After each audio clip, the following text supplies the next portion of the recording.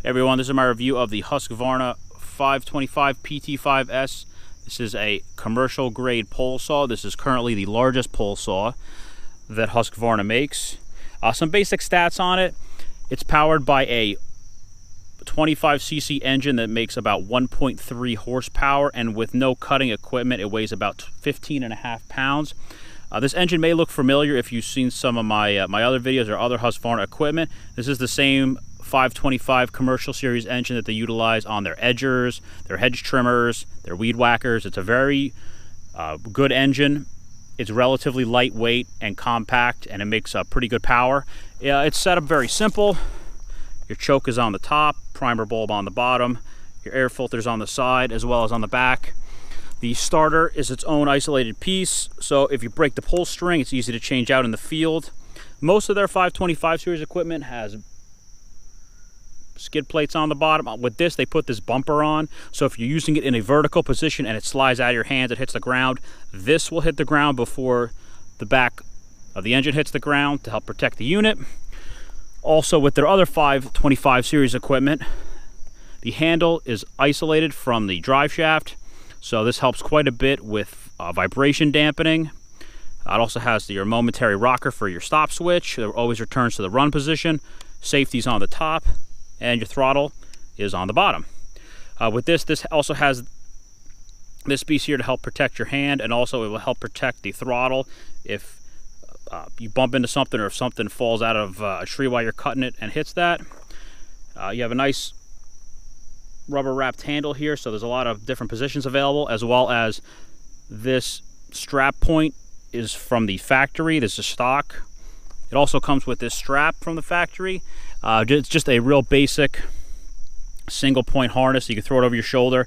It does work fairly well for a basic strap. It does help take a lot of the weight off of your arms. It helps put it onto your shoulder. Large aluminum housing for the drive shaft. This is the collar that you use to loosen or tighten to extend the shaft out. This is a single piece unit. Some of the units from other companies and Husqvarna as well, they'll make split units where it comes apart for transportation, so it's a little bit smaller.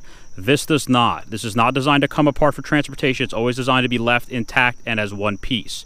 So that's just something to keep in mind when you're buying. I'll talk about the length of this thing in a minute. That's why I have my tape measure out. And then on the front, you have the manual adjustment for the oiler.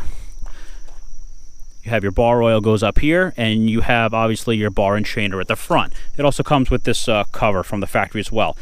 Stock, it comes with a 12-inch bar, and the performance on this thing is pretty good. I'll get into that in a minute, but let's talk about the length. This is, like I said, the biggest one they make. This right now is in its most compact form. This is as small as it gets. As you can see,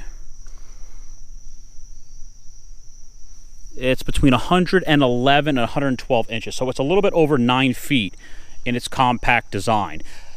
Where that becomes challenging is the transportation of this. If you're a landscaper and you have a trailer for this thing, it's not a big deal. But even in the back of an 8-foot bed in a pickup truck, you may or may not fit if you put it in diagonally. So it is pretty big. So if you have something smaller like a car, SUV, transporting this thing can be a little bit of an issue. But what I'll do is I'll stop the camera now, I'll extend it all the way and readjust the tape measure, and I'll show you how big it is at maximum length. Alright, the saw is now out at its maximum length. So, as I stated before, you basically just loosen this collar and you can push it out. It is sort of spring assisted, so it's very easy to come out. You just turn it back to tighten it. So now,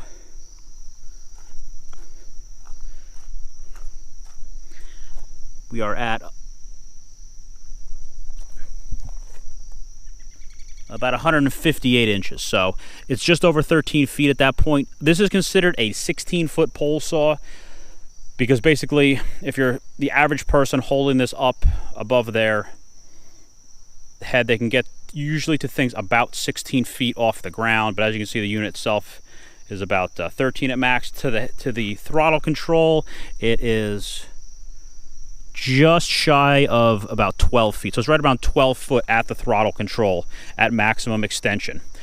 As I stated, one of the cons for this unit is it's big. Even when it's in its compact design, this is not designed to be transported it in 2 separate pieces. It's big. You need a large vehicle to transport this thing around. If you don't have a trailer or a big pickup truck, that can be one of the downsides to this unit.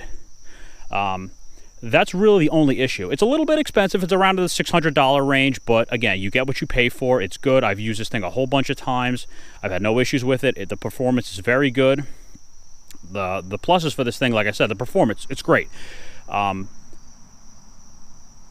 As far as if you utilize it for, what I utilize it for, you're trimming trees with it, you're cutting down vines, smaller things like that, no problem. It rips through stuff like that with no issue. Even though it basically is a chainsaw, you're not going to get chainsaw performance out of this thing. So if you're trying to cut something that's basically the size of the bar, if you're trying to cut something really big that's 8 inches, 10 inches, it'll do it. But it's going to take a little bit more time. So it's only 1.3 horsepower, so it's going to cut larger things a little bit slower. But as far as small stuff, if you're just trimming off dead tree limbs or just cutting back vines, the thing just rips through it like they're not even there. So the performance of this thing is pretty good if you use it what it's intended for, but it will do some big stuff. I had cut some pretty big limbs, but you have to give it a minute just to get through that because it is a smaller, lighter chain, and it doesn't have a powerful engine compared to what a chainsaw would have.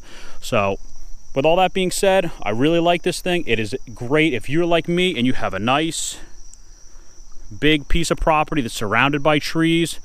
This thing does see a fair amount of use. I like to use it to keep the vines from overtaking the trees. Anytime any dead limbs show up, I just take them out right away. So if you're using it for that, it's great. If you're a commercial arborist or you're doing commercial work maintaining trees, this thing's going to see quite a bit of use if you're using it in that aspect. So hope you enjoyed the video. Thanks for watching.